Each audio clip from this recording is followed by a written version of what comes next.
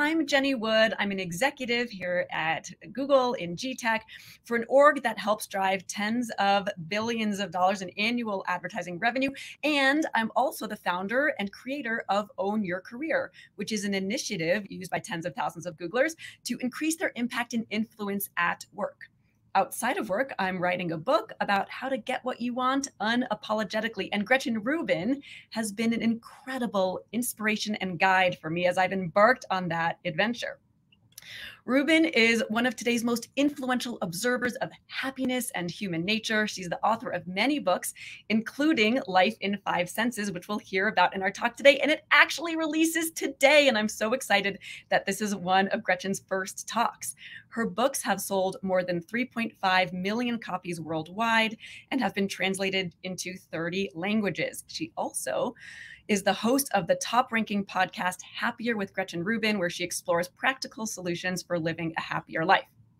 In today's talk, we're going to teach you, Gretchen will teach you how to have more energy, less anxiety, greater creativity and productivity, how to fight the rush of daily life, and hands-on suggestions to cheer up and calm down. And then finally, Gretchen will help us tap into our hearing sense to be better listeners and be more present at work and in meetings, which is relevant to this audience here at Google. So without further ado, welcome Gretchen Rubin. Hello. Hello, Jenny, and hello, everybody. I'm so happy to get the chance to talk to you today.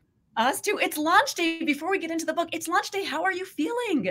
Oh, I'm so excited. I've been working on it for so long. So you know the feeling of when something is actually out. And I love talking about the five senses. And now I have just so many opportunities to talk to listeners and readers about a subject that fascinates me. So I'm really looking forward to it. That's so great. So let's talk about it. Let's get right in. There's a part at the very beginning of the book where you talk about walking down the block from your apartment in Manhattan to mail a letter in the mailbox at the end of the block. And then you get back home to your apartment and you can't even remember if you mailed the letter because life is crazy busy. We wear that like a badge of honor, right? So a lot of us live in our heads, and you and I know each other. I know that we can both do that too sometimes. Yeah. So how do we use our five senses to get out of our heads at work and in life? Yeah, so I think I'm like many people where, of course I wanted to appreciate the moment and I didn't want to take the daily life for granted. But often, at least I find that these sort of transcendent, abstract aims are hard to put into practice. It's not that I don't believe it or believe that it's important, but it's hard to put it into action. So in my work, I'm always looking for sort of concrete ways to take an abstract idea and put it into daily life.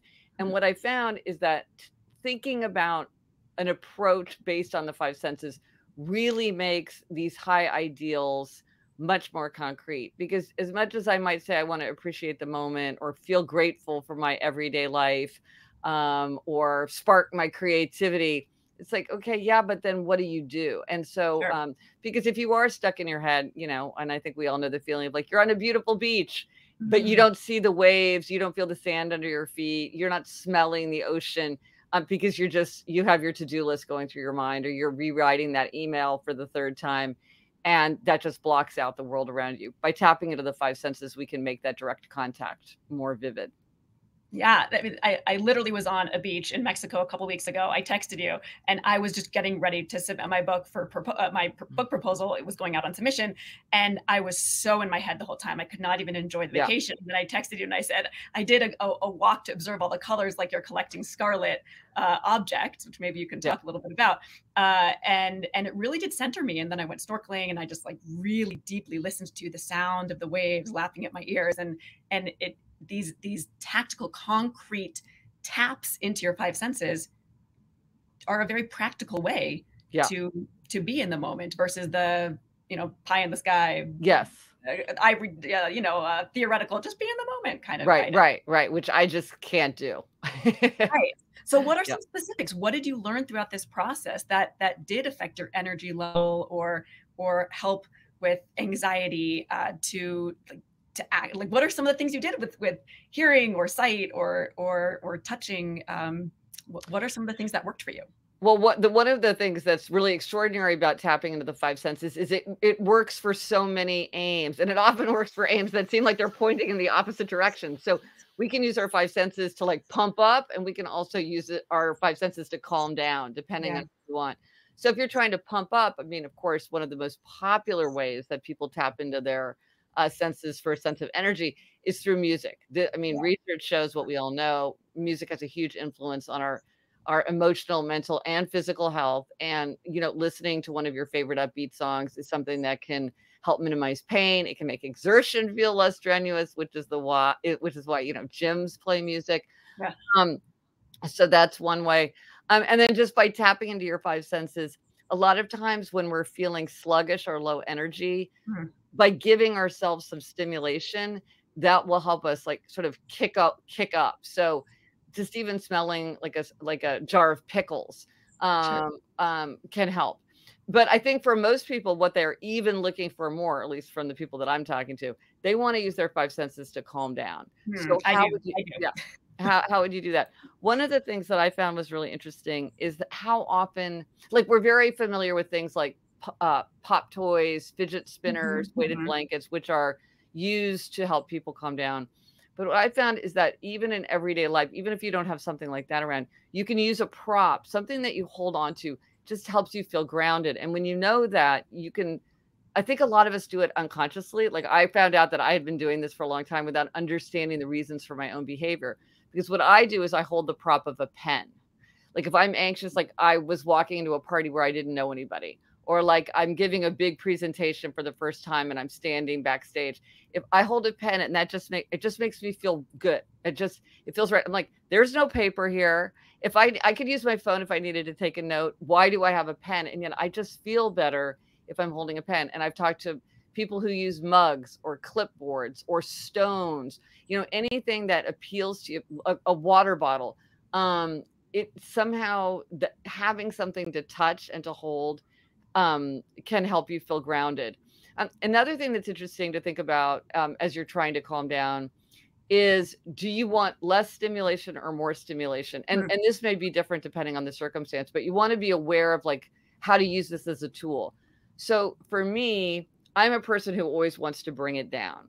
So if I'm stressed out, like, if I walk into the kitchen and somebody in my family is playing music, I will turn it off without thinking, because I just can't take the stimulation. Or, like, I wear perfume to bed every night because I just love perfume. And, like, these days, like, you don't really, I wouldn't wear perfume to a meeting because some people don't like that.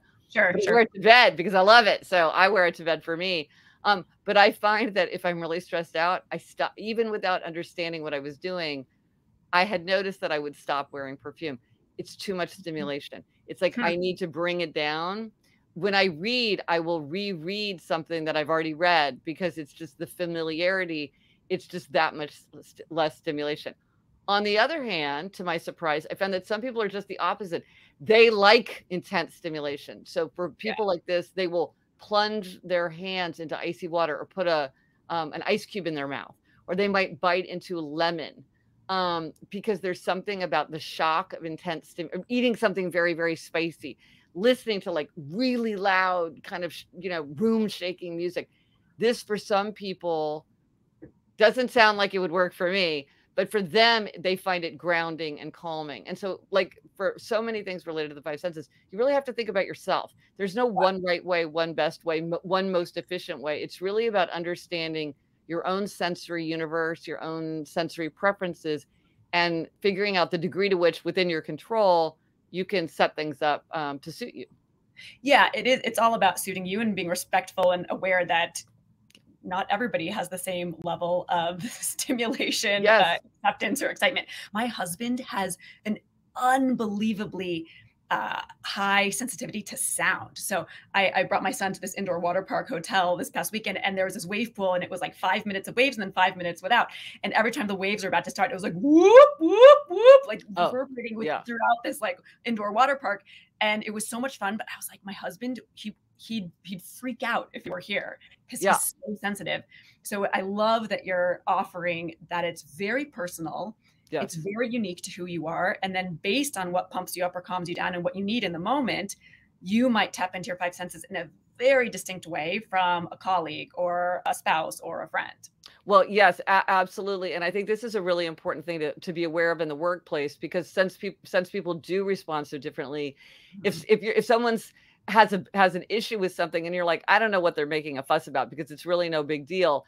It could be for them because we live in such different sensory environments. I mean, just to speak about sound.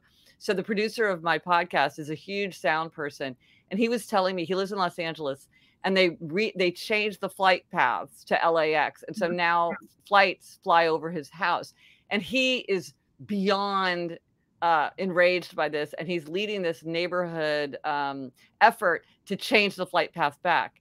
But he said when he went around to talk to his neighbors, some of his neighbors hadn't even noticed.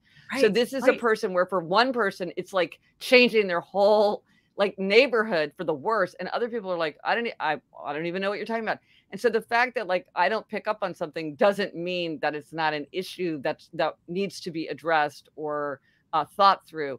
Just because we just live in these different sensory universes really to a much greater degree than I had realized before. I intellectually knew that, but I didn't really quite realize how that could play out in person. And not only are they different for different people, but they evolve over time, correct? Yes. So you used to not think of yourself as a music person, and now that shifted throughout the book to be more song specific. Tell us about that journey. Well, this was very interesting, and I think this has to do with like self-definition and how we always want to sort Yes. of be aware of how we might change our definition or reinterpret it, reimagine it. So I Mhm. always thought of myself as somebody who didn't listen to music much because like I never went to concerts, I never like listened to much music. I'm not interested in like trying new music. I'm not exploring artists. I don't know and you know the whole catalog of anybody which Sure. is what other people do. They love to talk about it, and I never did. But then again, to Chuck, my sound guy, and I said, "Oh, I wish I liked music. You know, I'm just somebody who doesn't appreciate music." And he said, "Oh, I think you do appreciate music, just in your own way." And I realized I do have like very intense responses to particular songs, and I'll listen to them and appreciate them and love them, but I don't then want to like go listen to everything by that artist or explore more music in that genre or go see a live performance of it. I just like that one song. Right. And that has made me realize like I can always be on the lookout for the songs that I love and kind of add them to my playlist. There's no right way or wrong way of loving music. My way is my way. And the fact that it seems like other people have a different way of loving music is fine. It's just not my way.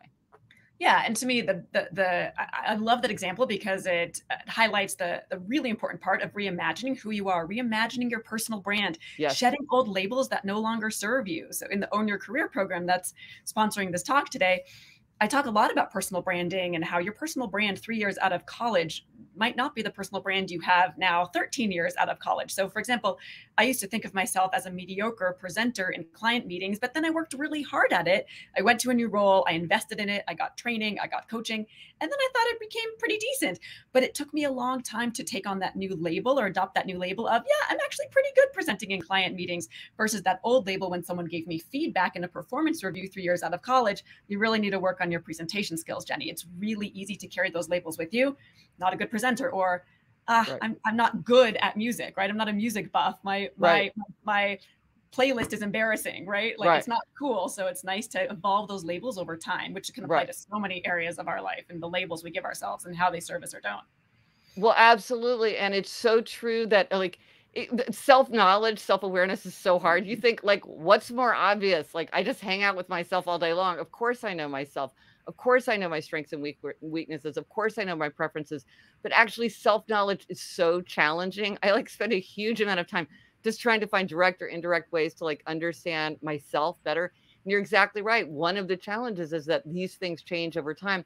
And people don't I mean, just to take even a more obvious example, I Sure. knew this person who was doing yoga like 3, 5 times a week for like years. And I said something like, oh, I referred to her as like a yoga person. And she's like, well, Yeah. I'm not a real yoga person. I'm Oh, like, interesting. if you're not a real yoga person, like, I don't know what that looks like. Cause what would it mean to be a real yoga person? She just had not embraced that identity. So her self image had not caught up with her actions. And so I do think that and I hadn't noticed my own preferences. It's like, how had I not noticed it?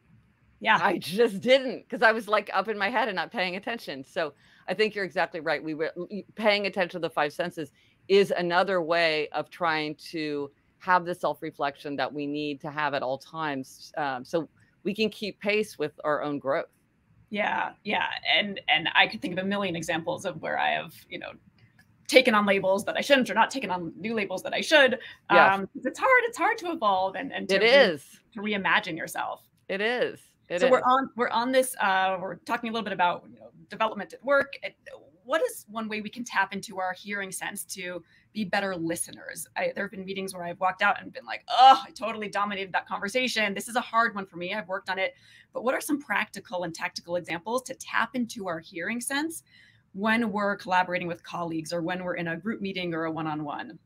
Well, you had such a great suggestion in your newsletter. I'm going to give you credit because I hadn't thought of this one, but it's excellent, which is if you're on Zoom, put yourself on mute. Yeah. If you know you're going to talk too much, put yourself on mute, Mhm. because that little bit of delay will give you that second to think, do I need to pipe in here? Maybe I could let that go. I find that often when I kind of impulsively interrupt, it's like it's always a mistake. And adding that little bit of delay can give you, like with anything. I mean, in my book about habits, Better Than Before, I talk a lot about how you can use inconvenience as a way to shape your behavior, because if Mm, something is even slightly more sure. inconvenient, there's Totally. hilarious research about like if people have to use tongs instead of spoons at a salad bar, how they take so much less food because they just can't do this. It's just that much more difficult. So I thought that was a great one. Um, I mean, one thing also back to this idea of self-knowledge, it's I think to kind of know what your behaviors are that you want to be conscious of so you can shape them. For instance, I wrote a whole listening manifesto for Life in Five Senses because I wanted to get better listening, which seems passive. Listening seems like a passive activity. Mhm. It's actually very, very active. And So I realized that one of the things that I tend to do is, first of all, I will rush in to fill a silence, especially if it awesome. feels fraught. And what I often do is suggest a book for people to read. If people have a Mhm. problem, I'm instantly handing them a reading list. You're getting a divorce, here's what you should read. You're having an issue with your child, here's what you should read. This reminds me of this novel. You have to read it. And I realized, like, for me, this came from a deep place of love, and it was me wanting to offer something like concrete, which is good, but I was using it as a way to kind of make the conversation less fraught, put it on ground that was more comfortable to me. And these people were not asking me for reading suggestions. Like they Sure. weren't saying to me like, "Hey Gretchen, can you suggest some resources?" No, they wanted to talk it through. And so I have learned, write a follow-up email. You know what I mean? If I'm just bursting and I'm like, "Oh my gosh, this will be so useful to you." That's okay. They can take it or leave it. But in the moment, it's more about staying present, listening, using the behaviors of listening, which is like turning your whole body to face somebody, Yeah. putting down anything that would indicate that you have any other priority, like if you're holding a book or paper. Um, Fascinating research that you need to put your phone out of sight and out of reach. If it's Ooh, I like it. inside, if it's within reach, people find it distracting. You'll find it distracting. They'll find it distracting. So you want to have it completely out of sight so people know I'm right here with you right now. Nothing's gonna take away my focus. Yeah, someone once gave me the advice, if you're, multitasking while you're in a one-on-one with someone, you're sending the explicit message, you're not worth 100% of my time. No, no, absolutely. It's so important. And I think you're much better off saying something like, and I've said that like with your kids or whatever, the Mhm. same thing. But I've said to people like in a meeting, um, hang on, I'm distracted because I need to answer this email. Let me just take a second and deal Sure. with this. And so it's like people understand it. They would much rather pause, let you deal with it and come back rather than you trying to do it. And especially if you're trying to do it surreptitiously. No, that doesn't work. We all know. Like, Totally. what are you're not fooling anybody. Yeah. Um, Well, so it's Gretchen, much literally.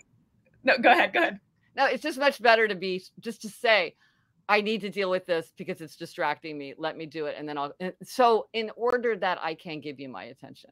Right, exactly. And going back to the piece about making the book recommendation right away, sometimes we solve the wrong problem, right? Sometimes there's a surface level problem, but there's a deeper level problem. And I love asking what and how questions, like what about this is difficult, or how are you Yeah. looking for support here? What and how questions are such a great way to tease out the actual problem beneath the problem.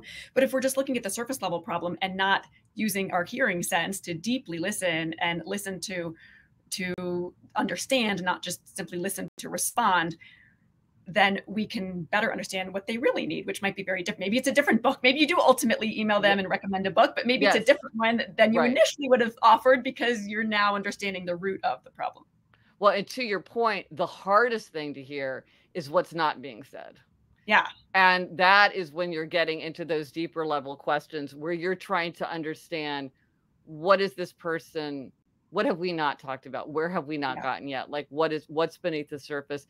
And that takes time, that takes listening. I mean, one of the best things to do, I find, is to just recharacterize whatever you think they're saying, because a lot of times it turns out you've gotten it wrong, which is fine. It Mhm. turns out people don't mind if you're wrong, if they Yeah. know that you're trying to understand it. Because I'm like, wow, that sounds really frustrating. It was like, it wasn't frustrating, it was upsetting. I was like almost, and you're like, oh, I get it. Okay, so I wasn't understanding the situation, because a lot of times if you don't know all the players, like you're like, okay, you're telling me a story, but like, what's the context? And so but by asking questions and trying to rephrase it, paraphrase it, then you get more clarity, and people have that sense of like, oh, they're really listening. They're really trying to hear me, Yeah.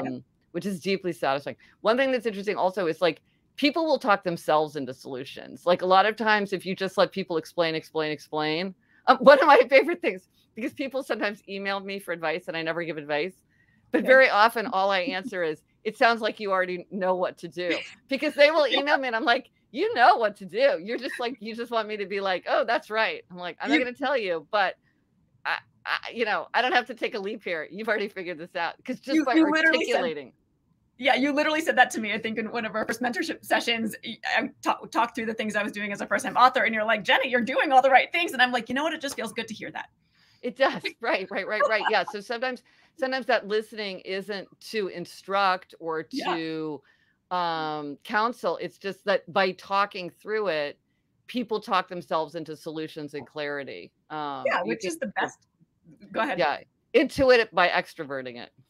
Right. Yeah, which is the most likely way a solution will come to fruition is if I create it myself. If you tell Yes. me to do Yes. something, I might be like, Yes. okay, Gretchen, whatever, that works for you. But if I intuit myself, then I'm more likely to have it turn into an action.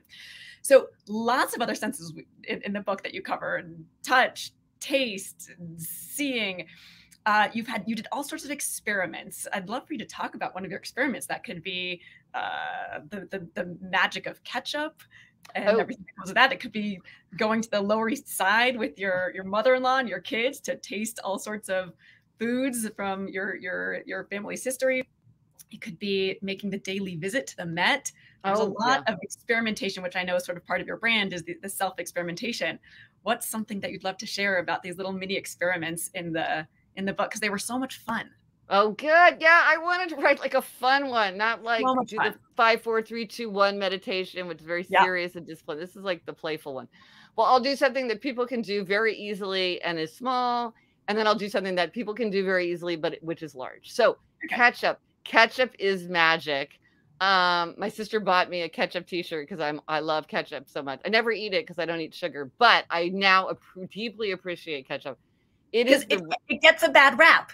Ketchup gets a bad rap. Help us shift the yes. brand of ketchup. All respect to ketchup. Okay, so you're exactly right. It's dismissed. It's ubiquitous. We all take it for granted. We've all got 100 packets, falling Mhm. out of our pockets or like out of the drawer at work. Squished And under the car seats. 97% of Americans have ketchup in their fridge. I mean, this is a ubiquitous food. Like you can get it at any restaurant. But it is extremely complex.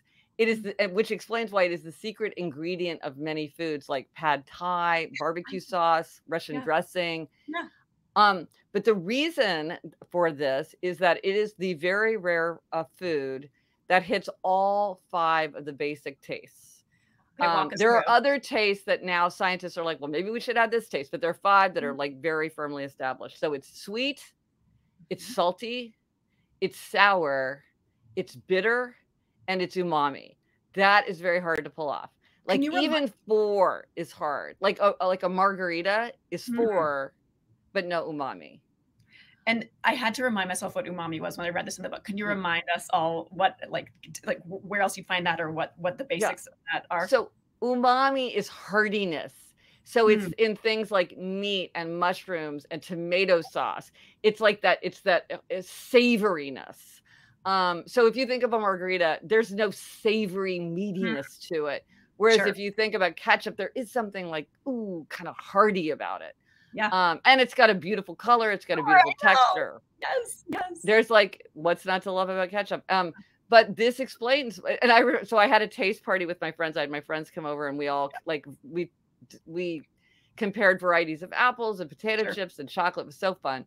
Nuts. Highly recommend this, by the way, for work groups or friends or like family members. It's something everybody can do. It's super fun. People have a lot of opinions. There's a Sure. lot to talk about. Um, but as one of the things I had everybody just taste ketchup. And next time I do this, I'm going to turn out the lights so people can't see it, and I'm going to ask them, "What do you think it is?" Because a friend of mine was like, "If I didn't know that that was ketchup, I would have thought it was like this rare, super expensive ingredient because it's so complex." Well, It's I love that. it's like a just put a dollop in your mouth and really taste it. It's like your eyes will water. It's like got so many flavors and the aftertaste and the texture and mouthfeel, all that. So that's something easy. You could just run to the kitchen right now and taste some ketchup. Here's something bigger, which when I set myself this experiment, I thought it was very idiosyncratic, but it turns out a lot of people also do this, or they are interested in doing this, which is to visit the same place every day. So tell I us have, about. yeah, I've always been very interested in repetition and Yeah. watching how things change gradually over time. Like I'm just been always been very interested in that. And I live in New York, and I'm so incredibly fortunate. I live within walking distance of the Metropolitan Museum, and so I decided I'll visit it every day for a year and see how it changes over time and how I change and like what I notice. I'll explore it with all 5 of my senses. And since I've talked about it, many people say they do the same thing. Like they'll do exactly the same neighborhood hike, or they'll Sure. walk to the very same tree and back. Or a guy told me that he goes to his same like chain drugstore. There is so much going on in a big drugstore. I could Yeah. easily imagine going there every year for a year just to see like what's going on. Like there's people who do forest bathing will often return to the same sit spot and observe it. There's Hmm. something that for some people they're like, oh my gosh, why would I chain myself to one experience when there's the whole world out there? But for some people, they're very intrigued by this idea of repetition and seeing things change over time. And you do see it change your perception, my perception of the Met changed dramatically over time as I grew to know it better and better and to see it in so many different conditions and in so many different ways. I still go. The year is long over, but I still go every day because I love it so much. That's awesome. I hike. I'm in Boulder, Colorado, and I hike every day, Mm, pretty much the same path. And I love the consistency of it, but then I love the change that happens every time I hike. Sometimes it's snowy, sometimes it's rainy, sometimes exactly. it's cloudy, sometimes the mountains are, really pristine and crystal clear, and sometimes they're kind of, shrouded in haze and stuff. So it is Well, fun. sometimes you Well, notice the differences more when everything else, when the basic landscape is the same, you can sort of yeah, pick up on those things. Whereas if you're going someplace new, that's a different way of engaging. sure, right, exactly, exactly. All right, I am going to do something that is totally shifting gears now, called this or that. Ooh, I love it. So I'm just going to ask you some random things just for fun, just to get to know Gretchen Rubin better for our audience Excellent. and for me too. So you do not know any of these questions. Just kind of like quick answer, first thought that comes to mind. You can expand a little bit if you'd like to. No real rules for this game, but Okay. ebook or regular book? Regular book for sure. Okay. Passenger or driver? Passenger. Okay. Me too. I I never. hate to drive. I hate driving. Yes. Oh, good. Yes, we But should you start have like, a good excuse. You're in Manhattan, so I feel like Manhattanites can easily be like, I never drive, but I'm in Colorado. Like I don't have that excuse. yeah, I do not like to drive. Yeah, me too. Air guitar or air drums? Neither. I really do not like air music playing. Tell us more. I find it cringy for sure. Okay. Yeah, Okay. for sure. Neither. Okay. Camping or glamping? Glamping. Okay. Attend a party or host a party? Attend a party. Okay. Any more to say there? I mean, I feel very hospitable, but I just don't like hosting for some reason. That's a lot of Which is work. like, how can you feel hospitable and not want to host? I don't know. This is one of the things I want to work on in my own life. It's funny because my sister, who's the co-host of the Sure. Happier podcast with me, we're exactly the same. We're both very social. We love to get together with people, and our and we don't like to host. So we're always talking about how we're going to get over this. Yeah. So it's something to work on. Or 'Cause maybe I you don't have feel to get over it. hospitable. Maybe you just own that you don't like hosting, and that's perfectly fine. You could. Yeah, but it is I always do enjoy it when I do it. I think it's one of Sure. those things that it's like I think if I did it more, this is one of the lessons of life. The Yeah. more you do something, the less stressful it becomes For because no sure. one time matters because you do it all the time and it becomes more familiar. And right before COVID, my husband and I were like, we're going to do this. We're going to have a dinner party once a month. We're going to have Mhm. like a template.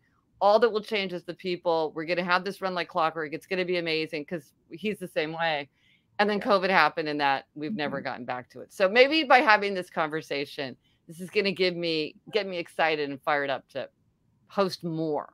Well, as my mom says, it doesn't get easier, you just get faster. So if you do have that template and if you have the strategy, you just get faster at it and it feels easier. Well, and there's no decision fatigue because you're not Right. like, what should I serve? It's like serve Yeah. the same thing every time. The people are different. They don't know. Right, exactly. Okay, so I'm doing a bad job doing rapid fire here. Okay, good. Well, this is that was all me. That was all me. Okay, vacation or staycation? truthfully a staycation. I love a staycation. I know there's all the happiness research about novelty and Sure. experience, and I'm always happy that I went. But looking forward to it, I'm like, I do love a staycation. Yeah, me too. Especially in Manhattan. I mean, there's so much to Oh. staycate there. Oh, 100%. Absolutely. Introvert or extrovert? Oh, Susan Cain herself told me that I'm an ambivert. So I'm an Okay, ambivert. fair. Okay, fair. I think a lot of people identify that way, but you know it from the source. That's right. That's why I wear it with pride. Exactly. Okay, most neglected sense. What is your most neglected sense? Okay, my most neglected sense is taste, Okay. which is a very popular. Mine is sound. Oh, yours is sound. I think sound would be my second. If I Okay. so I have a quiz for people who want to take a quiz. If you go to gretchenrubin.com/quiz, it's a free quick quiz. I worked with a Super fun.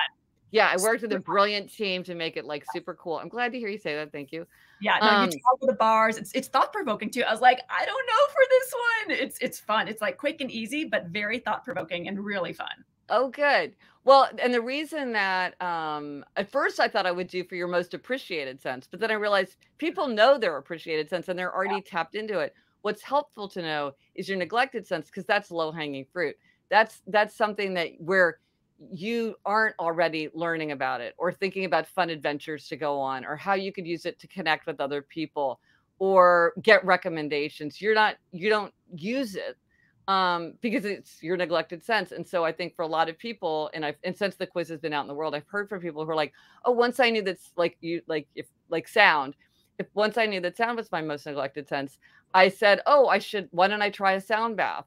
I never thought about doing it before because I never pay attention to my sense of sound, but I've heard they're really fun. I should try it. And then I had a whole new experiment. So it's a way to again, back to our original thing is like, how do you use your senses to become happier, healthier, more productive, more creative, calmer, more energized?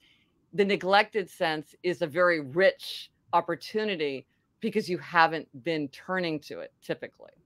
Yeah, that's very true. And I became so much more aware of that as I read the book. Tell us the way to get to the quiz one more time. Oh, it's gretchenrubin.com/quiz.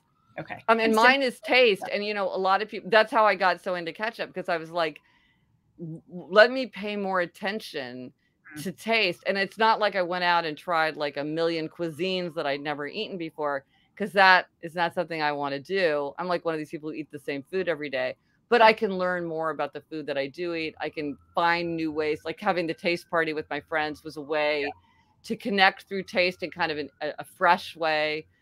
doing a taste timeline, a way to connect to memories by thinking about the taste from my past and then reminiscing with other people about that. There were all these ways that I think other people probably would naturally do, but I had never done it because I'm not so into taste. Yeah, fair enough. Yeah, fair enough. So this last one has maybe a little bit more of a story behind it, and then I'll ask you a couple more meaty questions, and then we'll get into some audience Q&A here. So last one on this or that. This is about book writing in general. Listen to all the feedback or listen to some of the feedback? Oh, listen to some of the feedback. I have all kinds of people around me who I really respect, who give me lots of feedback and lots of constructive criticism, and I really open my heart to that. I have all kinds of ways of making sure that I stay open to criticism. But what I've learned is that I really do not benefit from just being open to all criticism. So like, I don't read any book reviews. I don't read any profiles, because what I found is like, there's the negativity bias. We're more moved by negative information than by positive information, as anybody who's been in a work review knows. For sure, for sure. And it lodges in your brain. I mean, even if I didn't think it was correct, I could still tell that it was affecting me. And if I'm going to stay creative and open-hearted and experimental, I need to be able to take risks and like kind of not feel defensive. And I realized that by opening myself up to so much criticism, it was not only was it not constructive, it was actually possibly making my work worse. And there was a piece of feedback you got, if I recall, from somebody kind of random who said you shouldn't record your own audiobook, and you listened to them, right? And then regretted it. This was my book, Happier at Home. And somebody said, oh, Gretchen shouldn't, like we should have a professional actor read books. It's so much better. And this made sense to me. And I thought, well, yeah, I mean, who am I? Just some average, I'm just a writer. It would be a better experience for the listener to have a professional actor read it. And so that when they asked for my next book, like, do you want to read it or do you want to have a reader? I said, oh, well, let's have a professional. And then everybody was like, why aren't you reading your own book? And almost like it was laziness on my part. And I had done it deferring to it. And then and then when all these people were saying it, I was like, first of all, why am I listening to this person? I wouldn't take her advice. Why am I listening to her criticism? Sure. I don't know who this is. It got in my brain. I didn't even question it. Like, is this even correct? It wasn't like somebody with a lot of experience and knowledge was suggesting it. And yet it directed my behavior almost without me realizing that that's what was feeding into my decision.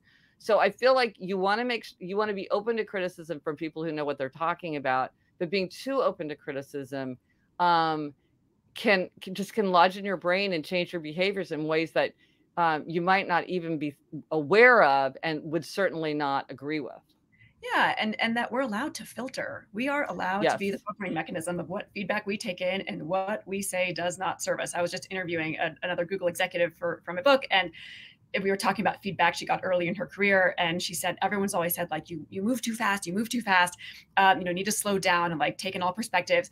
And she's like, you know what? I got to a point where I realized that my moving so fast makes things happen like so much more quickly than the average leader, and that I go with my gut, and that I take chances and I take risks, and sometimes I have to do some cleanup, but like that's one of my superpowers, is that I do move quickly, and that I move with intention, and I move in a way that's authentic to me. And I was like, I love that you just decided that feedback no longer was relevant for you. And it's good to take it in a little bit, but like in your example, it's like, no, just don't pay attention at all. In a lot of examples, I think you want to know like, okay, how much of where do I apply this in a way that's useful? And then where do I just say, okay, I can't throw out the baby with the bathwater and like move sluggishly now because people say I move too fast. You have to find the right happy medium.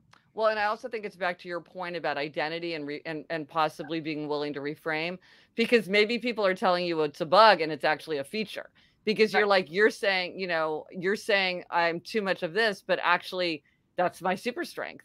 And I remember, I think it was a poet was saying, people said that my rhyme wasn't good, which made me try to do better with rhyme instead of seeing I shouldn't be doing this at all. You know what I mean? So sometimes you have to be very careful who you listen to and how you process it. So yeah, you don't want to be open to just like drive by drive by criticism. Yeah, especially with the negativity bias that plagues all of us, because that's just Yes. human nature, and there's tons of research on it. Okay, so Yeah. it's a feature, not a bug. Great Right. one-liner. You talk about in the book some of your muse machine, your Oh. Rolodex of all these wonderful nuggets. Will you share some of your favorites with us? Maybe even show us your muse machine. Yes. So here it is. Okay, so this is the original Rolodex that gave me the idea because I loved it so much, just like this old antique Rolodex from my father's office. And that's like actual Rolodex with people's contact information. Yes, no, and it was funny. Like I looked at my own contact information. It was like old addresses, you know, and birthdays and everything too. Absolutely. And so I got a Rolodex. Mine is a circular Rolodex, and it literally, like, you know, goes like that.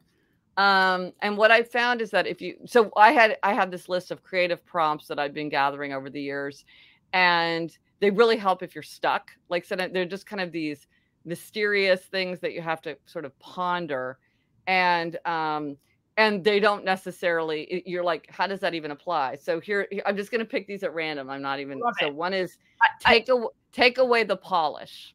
Oh, I like that.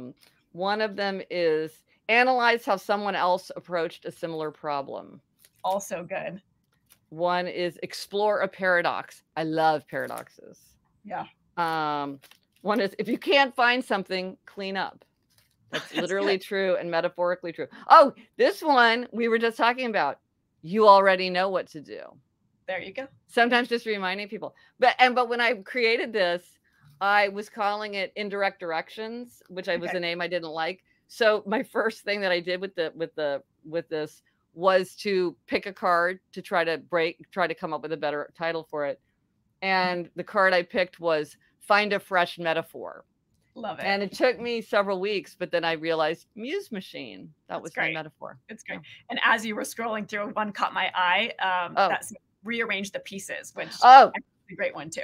That one, I use that one all the time. All the time. It's amazing how much you can unlock if you rearrange the pieces. A lot of people do this with index cards. Yeah. All of these are like, you could write a whole book about, and I'm thinking about writing a handbook to go with this actually, because I'm so enchanted with these ideas. But you know, one day. Is it more full or more empty? Do you have more space to write or Oh yeah, I have more space to write. Okay. Yeah. Okay. Yeah. But it's a whole ongoing process. You know, with creativity, it's like the minute you think, okay, I'm done, you're like, oh no, now I have a whole different take, you know? Yeah. So it's evolving. Let's maybe cover one more point before we go into the audience Q&A. You just mentioned creativity. So let's tap on that for a moment. How have you used your 5 senses to be more creative as you wrote this book? Well, there are 2 things I would say that were really, really effective that I would suggest for other people to think about. One is if you're feeling creatively stuck and you sort of want to do something to shake yourself up, just go to a place that has a lot of materials that people use to create. And it doesn't have to be something that you know how to do. You could go to a music store, even though you're not even a sound person. You could go to an art supply store. You could go to a farmer's market. You could go to a craft store. You could go to a hardware store, like a home store. There's just something about being around materials. Like you can put your hands in like the screws or like brush the paintbrush tops, see all the things. It just kind of unlocks your brain. And it's a very satisfying thing to do. It kind of overwhelms the senses. And, you know, nothing's better than a hardware store smell. You know, it just gives you, it sort of will shock your system and that will often unlock ideas. Another thing to do is give yourself some recess. So I did this by going to the Met. Like I'm very, very disciplined. And I knew the only way I could goof off was to schedule time to goof off. So I go to the Met, and while I'm there, I'm doing whatever I think about. I'm walking around. People are like, is this a meditation? This is the opposite of meditation because I'm letting my mind off the leash. There is no, it's long, it's short. I'm doing whatever I want. And there's enormous research showing that taking breaks, giving yourself, you know, Virginia Woolf said, my mind works in idleness. To do nothing is often my most, I can't remember the exact quotation, but so find a way to give yourself recess, whether that's doing the same thing every day, which is not for everyone, but just like looking for opportunities, going for a walk, just doing something where you allow, this is why people get good ideas in the shower or during a commute. Allow yourself to have this open time. And that means like you can't be like focusing on a podcast every single second that you're in the car or whatever, because you have to have time where you can, Guilty. yeah, but I mean, but it's like, but it's those downtimes where you kind of come up with unexpected associations, strange juxtapositions, things connect in a way that maybe, you know, you hadn't realized before. But you have to kind of make room for it, because especially for people who are very disciplined and very productive, that Which I am. downtime can feel like wasted time, but it's not wasted time. Yeah, absolutely. All right, let's take some audience questions here. Yes. Okay. Interesting. Okay, so Victoria's asking about what advice you have for introverts who feel like they're almost too good of listeners and want to be more active participants in life and conversation. Thoughts on this one? That is a great question. So for being more active participants in life, one thing I would say is think about, a great question always for something like this is to think about, when have you succeeded in the past? So can you think of a work situation or a life situation where you felt like you were participating in the way that you would like to participate? So maybe this was a time where you were like having regular coffees with just one other person, or maybe this was a work team that for some particular reason you felt more comfortable talking about, because a lot of times there are clues in the past for what we can do in the present. And so, so you can think about that. I don't want to get into my whole Four Tendencies personality framework, because that's a whole other thing. But if you know your tendency, which you can find out at gretchenrubin.com/quiz, if you are an obliger, which is the biggest category for both men and women, so it's very likely that you could be an obliger. Think of your duty to be a role model for other people. This can sometimes help, where it's like, I want to show that I will talk, and if I talk, then others will feel more free to talk. And by doing that, so that you kind of create external accountability, even for something that you want to do.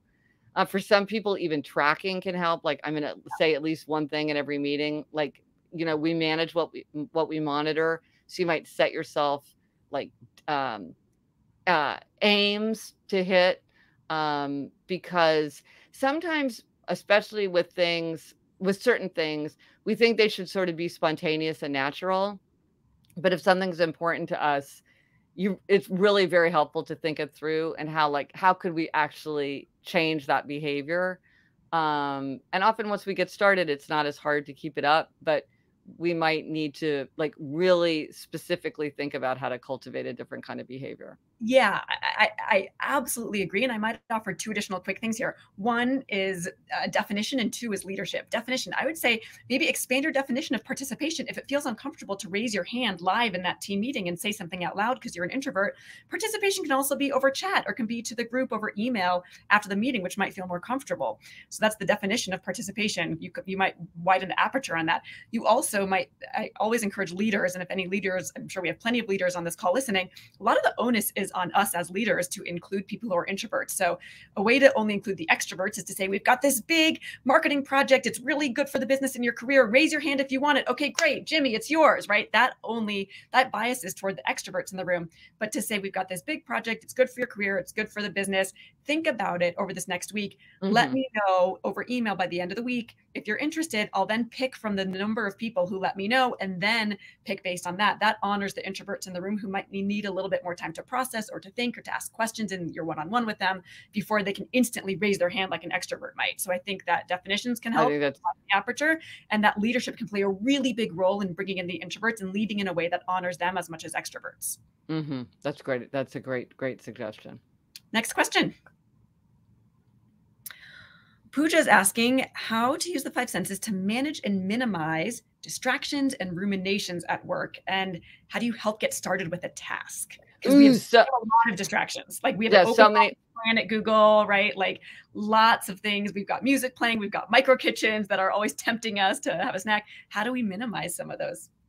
Okay, so many thoughts. Okay, so one thing about the kitchen, because you just mentioned it, here is a great sort of hack. A lot of times, if it's the middle of the afternoon and you're bored or listless or restless, we go rummage through the fridge or the cabinets for a little hit of taste. Hmm. But you can substitute a different sense, and use that to get your hit of energy. So As instead of effective? what? As effective maybe and less calories. Well, yeah, and a lot of, yeah, because turning to your sense of taste for some people could be a healthy treat, but for a lot of people, it's not a healthy treat. So they want to do something else. And so let's say you love music, maybe you use that time to like explore new music and you save it for that time. Or like I love the sense of smell, so I'll go off and smell fresh towels, or I'll Mhm. smell a big jar of pickles or something. If you love touch, maybe you have something that you love to touch or run your fingers through. Um, and I'm not sure if this works because it just distracts you from, you're headed in one direction and this just gets you veered off. So that's the strategy of distraction. Or if it's that there really is something about the stimulation that the body is seeking new stimulation as a way to get a jolt of energy. And it doesn't matter if it's this sense or that sense. I'm not sure. It's probably both. Usually things are like both. But for whatever reason, it really works. So like I have all these smells, kind of these naturalistic, weird smells, and I'll just go smell a smell. And someone's like, why do you have that smell of Black March? It's just smells like a cold, wintry day in March. I'm like, I just smell it. It doesn't do anything other than just be a smell. So that's a way to handle something like getting distracted by your desire to snack, if that's like not a healthy habit. One of the things, like talking about the open office, one of the things that was fascinating to me in my study of the five senses is that the brain is especially attuned to people. Information about people is the most important information because people mean opportunity and people mean danger. And so Hmm. if you're in a place that's got a lot of people, you're probably going to find that more distracting because those faces, we have special parts of the brain that light up with faces because we're always looking at faces. And hearing, we're specially attuned to human voices. And so this kind of information is very compelling to the brain. And so you want to think about, okay, well, maybe I'll put myself where I can't see people moving around in my sight line, because even if I have my noise canceling headphones on, if I see people moving around, my eyes are going to dart up. Like you just sort of can't help it. Um, Another thing about, oh yeah, interrupt. No, Yes. I just Where do you, offered that yeah. you just mentioned something very basic, but sometimes we forget the most basic things. I would say this is common sense, but not always common practice. You said even if you have your noise canceling headphones on, if you don't have noise canceling headphones and you're in an open office space, get noise canceling headphones or big headphones that, help you focus. For years, I sat in an open office plan and didn't have headphones. And I was like, Jenny, just get yourself some headphones. Yeah. Well, and it's interesting. So now turning to auditory surroundings. Sure. So one of the things is if you're trying to focus, people really benefit from different environments. So there's like, for example, so Jenny, I would love to know, do you want silence? Do you want a busy hum like a coffee shop or like a crowded cafeteria? Do you want white noise, brown noise, pink noise? Do you want music with words or do you want music without words? What do you want if you're trying to focus? I want total silence Me too. or brown noise. And I think you mentioned the book you like pink noise, right? Which I want to Yes. check out because I never thought about doing anything but brown noise on my app. But like in this office, and I am fortunate enough to work in an office, and because I like silence, I can close the door. And I know that's a very fortunate situation because a lot of Google, is out on the floor. But like there's the air conditioning unit, it like has this little rattle and hum and it comes on and off. And every time it comes on, I'm like, I can't focus. Yes. It's from this the tiniest, teeniest little hum. So silence. Yeah. I like silence How too. about Or you? I like silence, or second is busy hum. But Yeah. I went through this period and I read about it in the book how I was just craving silence so much. I kicked my family out of the apartment so I could just be home alone. But what I realized is it wasn't actual silence that I was craving, it was human Mhm. silence. Oh, sure. It was the sound of people talking. And so it's very like, so people have very different auditory preferences. And that's why I am not a fan of like, let's have music playing. Because Mhm. that'll make everybody energetic. Or here's some research showing that people are more creative and productive if there's jazz playing. I'm like, that might be true for most people. That might be true for a particular person, but it might not be true for you. And hey, data point of one is the data point I care about. And so Sure. it's really helpful to know what is best for you. So as much as you can within your control, you can create that environment. Or if you're working with other people, you can talk through it, not as like one person's right, one person's wrong, but given that we need to create an environment where we all thrive, how do we, I mean, I remember, and then so there's clearing clutter, and then clearing clatter, and there's also clearing clutter. I think this is a big thing, and I don't think there's an easy solution to it for the open office. I remember going into somebody, and they had like a Halloween contest for like decorating different areas, and like one was like the beach and one was like Southwest, and it was very cool, and they were so excited about it, and I was like, I could never work here. It was just like too much for me, you know, it was overwhelming. And so again, it's like understanding, like some people find that really energizing, and like the creative juices are flowing, and there's all this buzz and profusion. And then other people are like, okay, wow, that is way too much. So just to be aware of like, how can you get where you need to be, and how do we create environments where everyone can thrive, given that we have to cooperate? Yeah, and what's in your control and what's out of your control. Exactly. Always good to consider. Next question. Christy is asking, interesting. Okay, so did you explore the 5 senses as it relates to the 4 seasons? I love the seasons so much, but sometimes she feels so caught up in the everyday that she misses out on the full experience. Thoughts on how senses relate to seasons, Gretchen? Oh, 100%. And I so agree. It's like winter is over and you're like, I never stopped to appreciate it. Or like, oh, spring and the park is full of all these trees with flowering blossoms, but I'll go tomorrow. I'll go tomorrow. I'll go tomorrow. And then it's over. I absolutely thought about the 4 seasons and really wanting to experience the 4 seasons, making sure that I got outside every single day. I'm really trying to experience what every season had to offer. So things like buying paper white narcissus flowers in the wintertime when it's a very associated with wintertime. But I'm still, here I am. I just wrote this book. It comes out today. And I just today was thinking, I love hyacinths beyond all things. I love the smell of hyacinths. I kept saying to myself, I should buy a hyacinth and bring it back and have it in my office so my whole office feels like hyacinth. And all of a sudden they've just vanished. It's like I missed hyacinth season. So I think this is something where every season you have to say, how do I really drink up everything that this season offers and not let it pass me by? Because it passes so fast. You think it's going to be winter forever, and then it's over.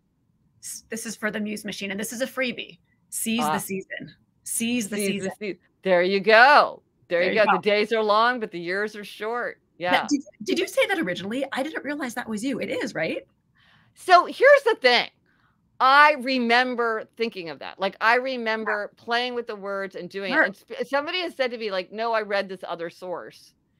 I have to say it's not the most original idea, because it's like one of these paradoxes where, but it's so great. So great. Where like nothing's more expensive than something free. Nothing's freer than free. Nothing's more expensive than free. Like, probably many people have said it. I remember thinking it up for myself, but it's, sometimes people have the same idea. So I did think it up, but I don't know that I'm the first person to think it. It's a great line, and I invite everybody else listening right now to credit it to you as okay. I did originally. I thought of it like I, had the like sweat pouring down my face to get it right. It's great. So, it's great. I mean, very applicable to parenting. Very applicable to life, to the seasons. Yeah, so true. I know. Well, Gretchen, what a total delight to have this conversation with you and to think more about the 5 senses. Here are a couple of things I took away. You can tap into each of these 5 senses in ways that both cheer you up and calm you down. And for people like you and me, sometimes we need a little bit more to calm us down if we tend to live in our head a little bit. I think we're cut from the same cloth in some ways. You can mute yourself in meetings as a very practical tactic to listen more and to deeply understand. And you've said listen with your whole body and make sure that you're moving your phone away from arm's reach so that you can really give your full attention to the person you're speaking with. Ketchup gets a bad rap, but it's highly complex. And take away the polish. Take away the polish. So as you go out on this book launch week, I hope that you take away any polish that you expected for yourself, for everything going perfectly, and know that there'll be mistakes and bumps in the road and delayed flights and, wardrobe that, was Yeah. the wrong outfit that you meant to pack. Yeah. So Putting a take that like putting a Sharpie against my skirt, which I've or done that before. or Yeah. that or that. Well, thank you so much. What a true pleasure to have this conversation with you, and thank you from the bottom of my heart for all the ways you've helped me, and hopefully we can continue to stay connected as I enter this journey and you continue to write more and more incredible books that help so many people. Well, thank you so much. I so enjoyed the conversation. Thank you, and take care, everybody.